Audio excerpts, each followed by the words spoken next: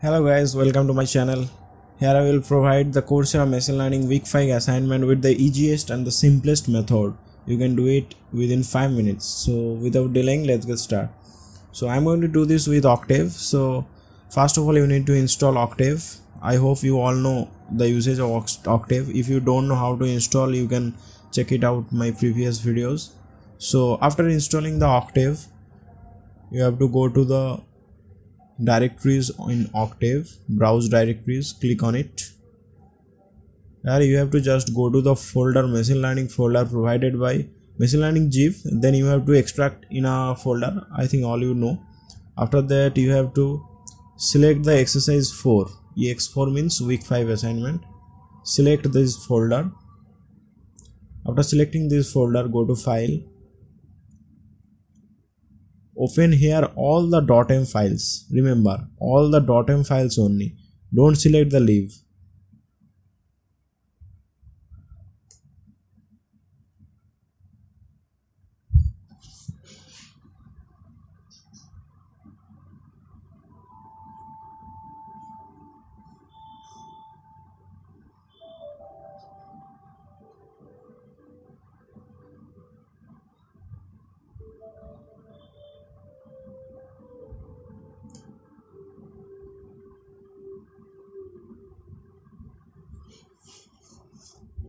So here you go, your all .m files has been opened successfully. Now your task is to code. If you know coding, that gets, but if you don't know how to code, then I have provided a website in my description. So go to the website and here you will get all the codes. Don't copy it blindly. First understand, then copy it. So check the file name carefully, sigmoid gradient.m. Just copy this code.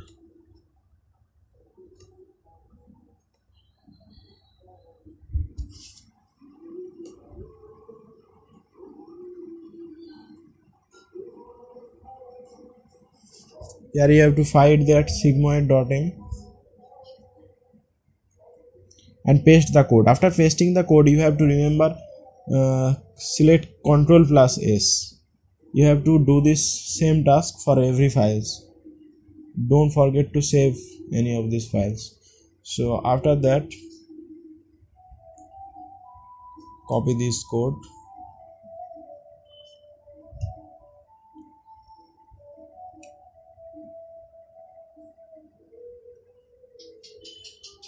Rand initialize weights.m. Go to the file.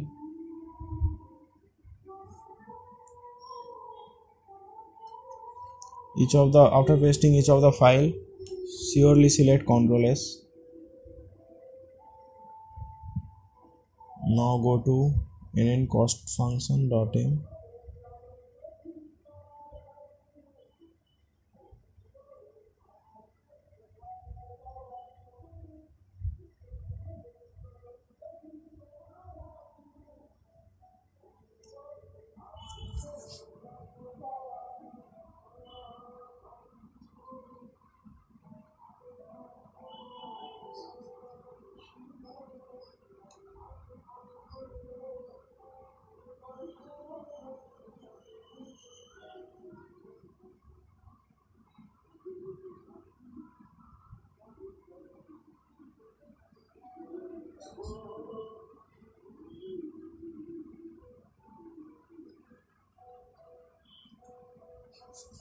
Now go to the init cost function.m.